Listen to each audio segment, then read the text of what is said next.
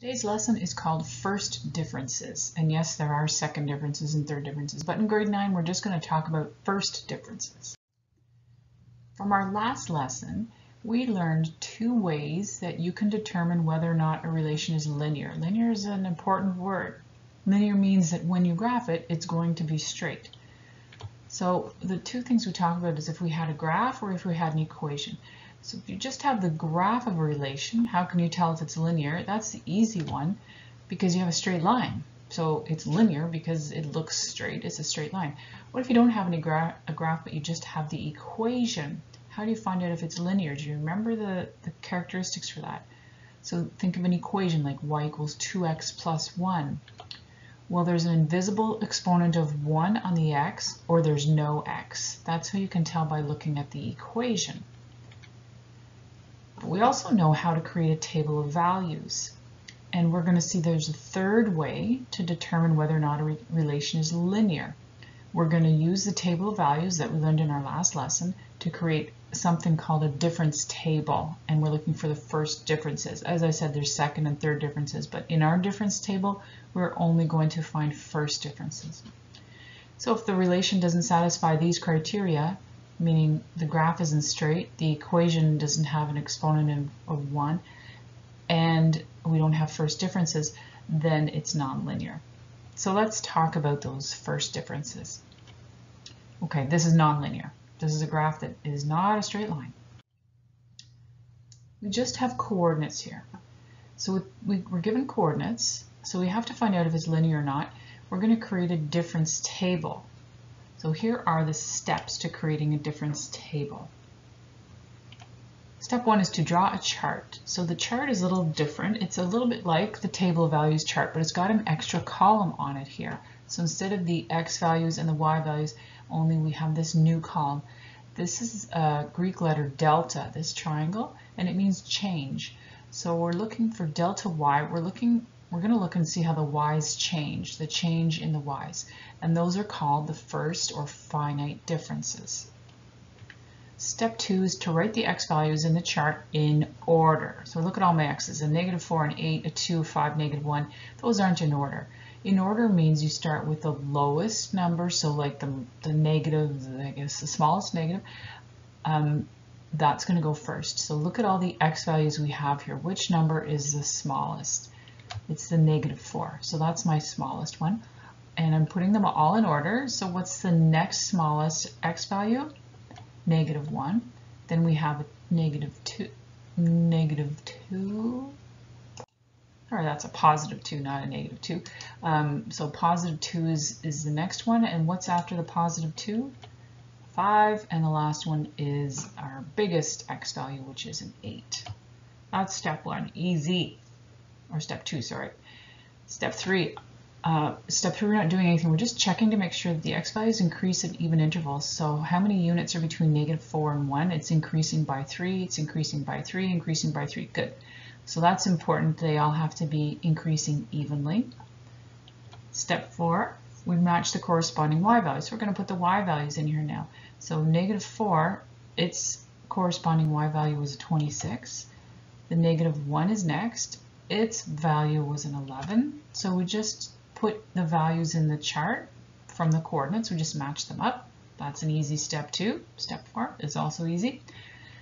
Now step 5 is our new one. We're going to find the differences in the y's. There shouldn't be an apostrophe there, but I put it in because if I write ys, I think it looks confusing. Subtract in the same direction each time. So here's our new step. Find the differences in the y's. What that means is, so we're going to look at our first pair here, our first coordinate, our first two coordinates, those two. And I'm just going to look at the y values.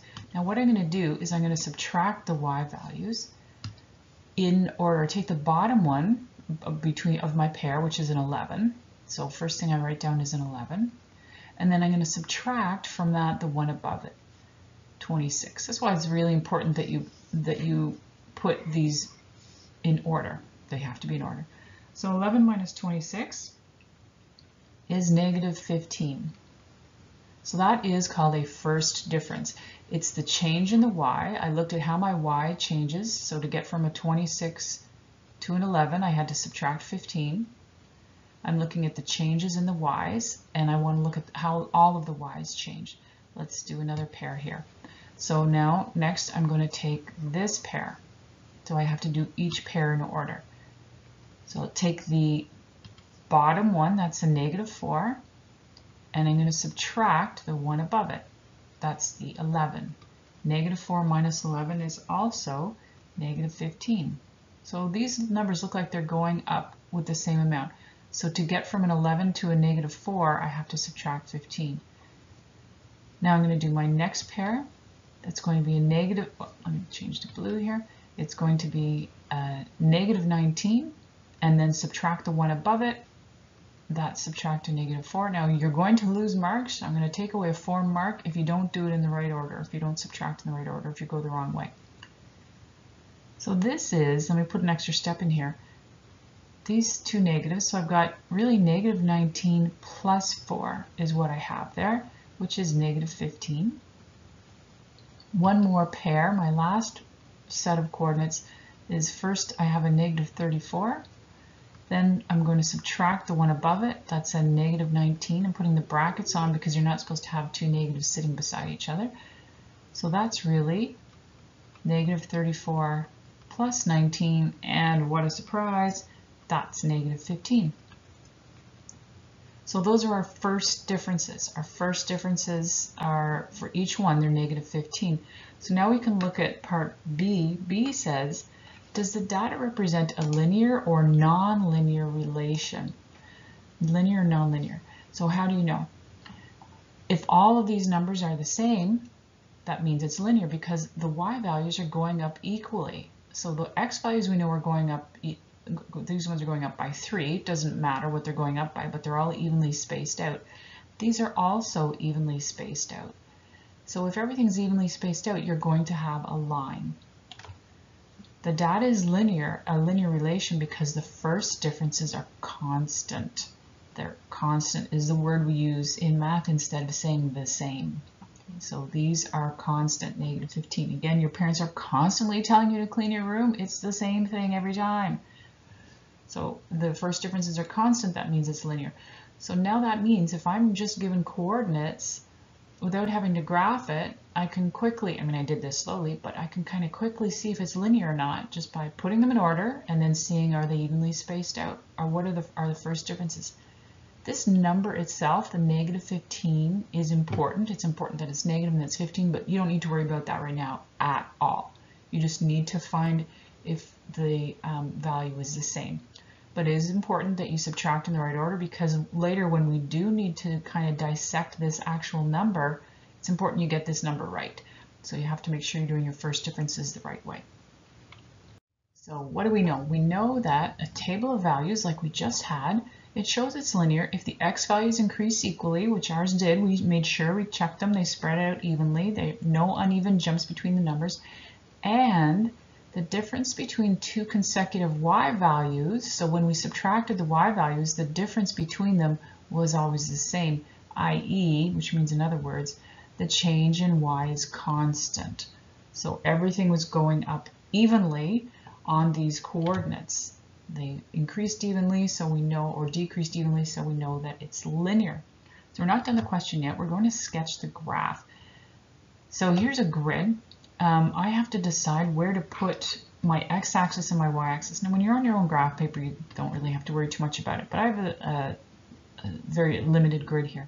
So I'm going to look at my lowest x number. Remember that was a -4. That's my lowest x number, and my highest x number was the 8.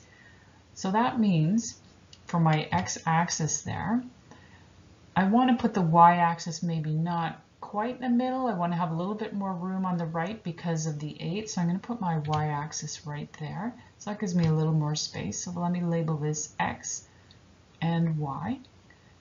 So for my x values, I need to be able to fit a -4 on over here and an 8 on here. So that'll be no problem. I've got lots of grid lines and I want to use the grid space I have here. So I'm going to actually count by 0.5s, but I'm going to label every second one, so that I spread it out a little bit and I use more space on the grid. It's a little easier to graph if you have more space. When I'm doing my negative values for x, I have to use the same spacing. I can't change the scale and start counting by something different. So I hope I get -4 on here, and yes I do, so that's good. Now looking back up to my coordinates, I have to label my y-axis now. I've got a lot bigger numbers here. This is my lowest y value, and this is my highest here, so I've got to get a -34 on the bottom, and I've got to get a 26 up here on the top. Counting, I'm certainly not going to count by 0.5s. What if I counted by 2s? Let's see. If I counted by 2s, this would be 2, 4, 6, 8, 10, 12, 14, 16. No, okay, that's not going to work. So we pick even numbers that we can count by pretty easily. So I'm going to count by 5s. 5, 10, 15, 20, 20. Yeah, no problem there. 5, 10, 15, 20, 25, 30, 35. Yeah, good. So I'm going to count by 5s here, but I'm not going to label everyone because it's crowded. So I'm going to, the first is 5, but I'm only going to put there's 10. So I'm not counting by 10s, I'm counting by 5s. So this speeds up my grid work a little bit here. Now on the negatives, remember I have to count by the same thing, so I can't all of a sudden start counting by negative, I don't know, 15s or something, -30. I can't do that. I have to use the same scale I used before. So let's count by 10s, but these are negatives. -30, -40. Okay, now I'm going to erase this red stuff I drew on here. So my next step is to put the points on. So I'll use black for that. So the first point I'm going to put on is -4, 26. So remember how to do that. I start at the origin. I go -4 to the left. This is you're in the walking in the lobby or whatever. You're going in the hotel front doors are here. And I walk to the elevator, -4. Then I take the elevator up to 26 and I put a dot there. So 26 is, it's kind of a guess because I'm not right on the grid line. It's just above my 25. Oops, I want black. So I'm going to put a point right about there. So it's probably not exactly 26, but it's good enough. My next point is 8, -34. So again, for 8, -34, what we're doing is we're starting at the origin. We're going 8, +8, which means 8 to the right, and then 34 down, and then we'll put our point about here. So 8, -34 is about there. The next point is 2, -4. So from the origin, I'm going to the right 2 and down 4. So it's actually kind of right on the number 2 that I wrote there. I'm putting a dot. 2, -4. 5, -19 to the right 5, down 19, about here. And -1 and 11 is there. So when I look at these, my dots should be in a straight, oops, -1, 11, whoop, sorry. Hopefully you guys are shouting at your screen, that's not right, you did +1. And you know how I recognize that right away? Because, let me put it back, I'll show you. So this is wrong, I'll put an X there, but that's kind of where I had it. Because what I was about to say is, you know you've got your coordinates right when you look at them and they look like they're all going to form a straight line, and I thought, well, these are all going to form a straight line, but what's wrong here? So I knew right away, oh, I put it in the wrong spot because it wasn't lining up. If I put my ruler down here, this one would be left out. So that's how I knew, and that's a great illustration for how you guys can check if it's right. So -1, 11 is here. Now they're all lining up. So I'm going to get my ruler and I'm going to try to draw a straight line, but my tablet likes my ruler and it thinks it's a pen and it gives me a mess all over the place. So I'm going to press pause to do this. But your ruler, when you draw your line, remember to extend it beyond your dot. It doesn't just stop there. It goes further and you put an arrow on the end. Okay, that's the best I can do with my ruler. Yours should not have little bumps in it. It should be straight. There's arrows on either side. And in our last lesson, we labeled the line with the equation, but we don't have an equation, so we don't have anything to label it with, and we don't have to label all the coordinates. So that is the linear graph that matches the linear coordinates that we learned because we did a table of values and then we added on a difference column, first differences, and they were all in -15. So see, the -15 doesn't have anything to do with this right now. You'll learn more about that later, but the fact that those numbers were all -15, they were constant, also told us that it is linear. So definitely this one is linear. So we're going to talk about something a little different right now. Independent versus dependent variables. In a relationship, this means a relationship between x and y, the variable that depends on the other variable is the dependent variable. This is the y-axis. Okay, so let me give you an example here. Let's say I want to talk about how long it takes you to walk to school, no matter where you live, how long it takes you to walk to school. So how long it takes you to walk to school would depend on how far away you are from school, right? So one thing depends on the other. So that's what dependent versus independent means. What depends on the other. So the variable that does not depend on the other is the independent variable. Right? That makes sense. It's independent, doesn't depend on the other one. This will be equivalent to the x-axis. Anytime you have a question with time, put it on the x-axis. You know, as time passes, like you throw a ball in the air and it takes 3 seconds to hit the ground. The time it takes to hit the ground, that's your x-axis. The height of the ball then would be your y-axis. So here's an example of a fundraising car wash scenario. So dependent variable, the amount of money raised depends, so this is the revenue, this is the money, it depends on how many cars you wash. So you can't know how much money you're going to raise in your car wash until you know how many cars you have. That's independent. So the cars don't depend on how much money you've raised, it's the other way around. So this is dependent, always goes here. So that's dependent versus independent. So in our next example, we're going to put all this stuff together that we've done so far in Unit 3. Not everything, a lot of it though. Example 2, a man is driving from Ajax to Kingston. The table shows the distance traveled at different times along the trip, so in minutes. So at 60 minutes, he had gone 110 kilometers. So we're going to bring a lot of this stuff together here that we've been talking about. The first thing is this linear or non-linear? Use math to prove your answer. That means I can't graph it to prove my answer. I have to use math. So is it linear or non-linear? So these are basically coordinates already in a chart for us. So I want to subtract, I want to make sure the x's are going up evenly and the y's are going up evenly, but wait a second, which one is my x and which one is my y? Time and distance. Remember what I told you in the previous example, anytime time is one of your options, that's going to be your x. Time is always independent. So as time went on, right, he's driving, 0 minutes have passed, 30 minutes have passed, 60 minutes have passed. He can't change how much time has passed. He can change how far he's traveled, but he cannot change this. This is independent. Time keeps ticking no matter how far he travels. So the distance is depending on the time. So I'm going to put an x and a y here on the left.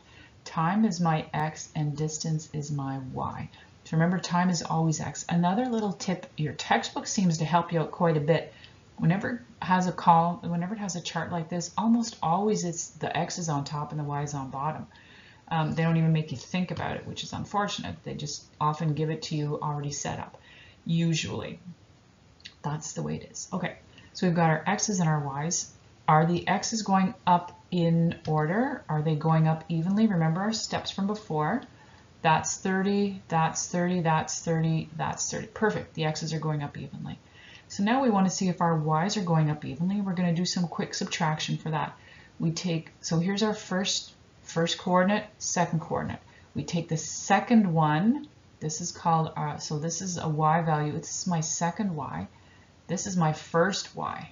y2, y1, I'm labeling those. So I have to take my second one, I'll put it up here. I'm going to take my y2 and subtract my y1. It always has to be in that order. So when I'm drawing my little, this is my delta y chart here. This is my change in y, and I'm adding another column on, so I'll have another column down here. So I'm taking my y2, that's my 55, my y2, and I'm subtracting the y1 like this. So let me just put the actual numbers in there instead of y2 and y1, instead of my second y and my first y. So I'm taking 55 and I'm subtracting the one before it, which is 0. That's easy. That's 55. Next pair. So my next pair, so I'm going to use this one again and this one. These are my next pair. So this 55 is now out of these two pairs here. This is now my first y, and this is now my second y. So using my little formula here, y2 minus y1, because I want to remember to put it in the right order. And you take the second y, that's 110, and from that I'm going to subtract 55. What is 110 subtract 55? It's 55. Okay, we're getting the hang of this now, I think. My second pair are these two right here, or my next pair, sorry. I take the second one, which is a 165. I subtract from it the one before it, which is 110, which is again 55. This is looking promising. My last pair, let's see if we can do this without me circling anything. Let's erase this stuff here. My last pair is going to be, my second y is 220. I subtract the one before it, 165. That gives me 55, big surprise. So the question says, is your relationship linear or non-linear? Use math to prove your answer. So it is linear. It is linear because the first differences are constant.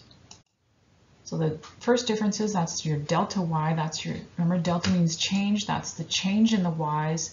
So the way the y's change here is equal. They all change by 55 units. Now the number 55, remember that's not terribly important right now. What is important is that they're all the same. So we know it's linear.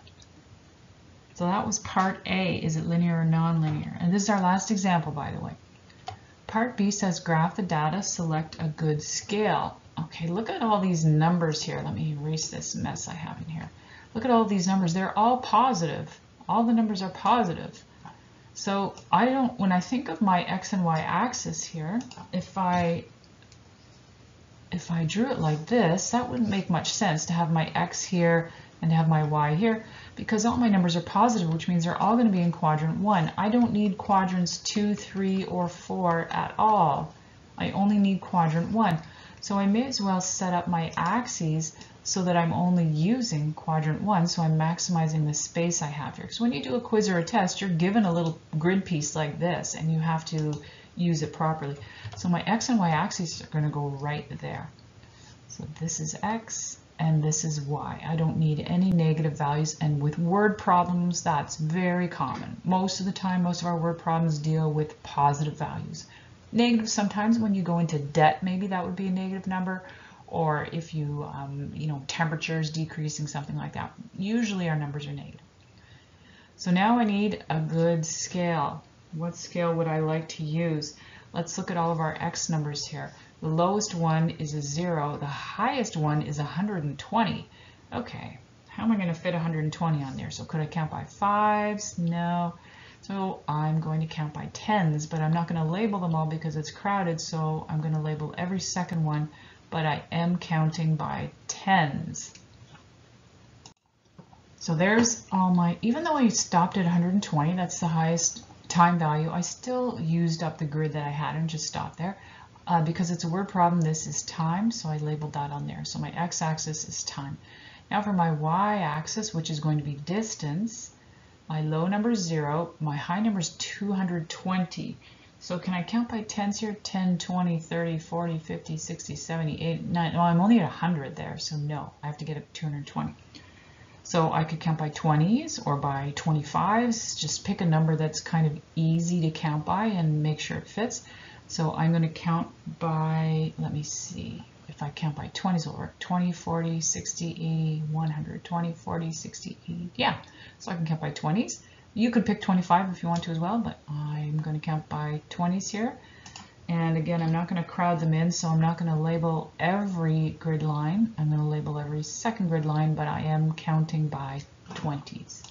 Okay, so there's my y values, and it's really hard to write sideways on a tablet. That says distance, kilometers. That's my y dependent variable, right? The distance depends on the time. So time's down here on the x-axis because it's independent, and distance is dependent on time.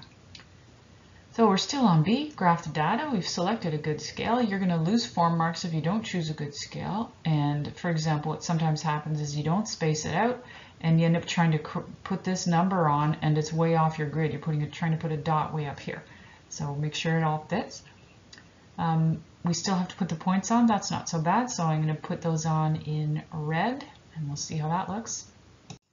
All right, so I've got my dots in there and they look good. They line up, which means I didn't make a mistake. And now I'm going to connect the dots. When I do connect the dots with my ruler, I don't go, so I'm going to extend my line up here because he could continue driving, but we're not going to extend the line down here because 0 is the end, right, of time. He started driving at time 0.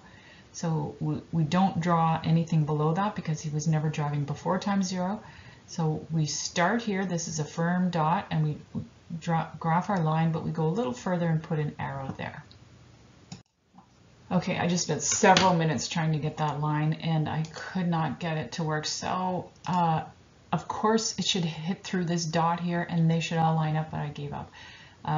If I were teaching this in front of the board, of course I would have my meter stick and it would all line up perfectly, but just with the tablet, technology is the way it is. Yours should be going through 0, 0 and should be going through these points. So that's the data. Now we could, I didn't leave myself enough room here, but I could put a title in here. I've labeled the axes, which is really important, but the title would be, you know, trip to Kingston or something like that. You could write in there. Part C, interpolate, there's a new word.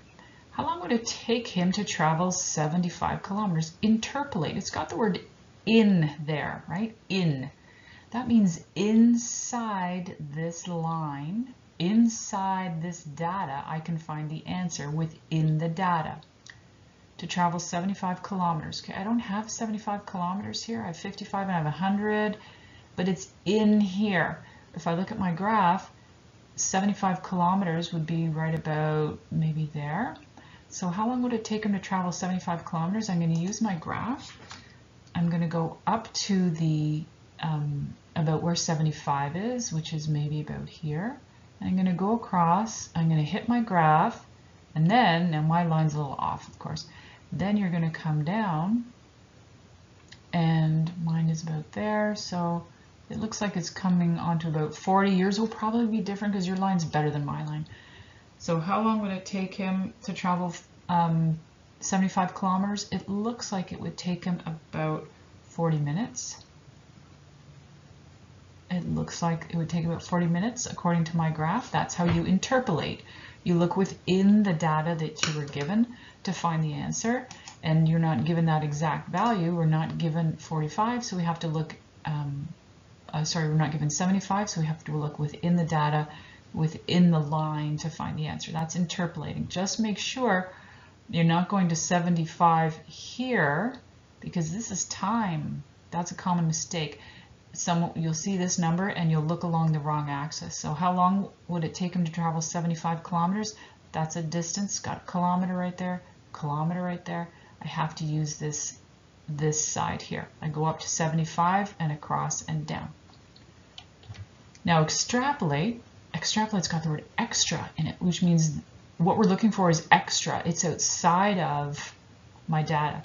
How many kilometers would he travel in 3 hours?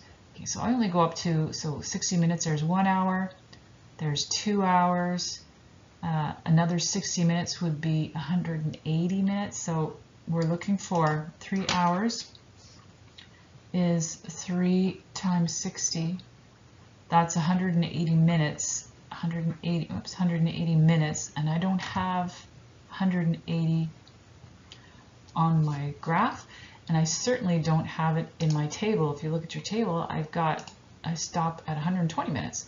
So this is extra. This is outside of the information. It's not in, it's extra.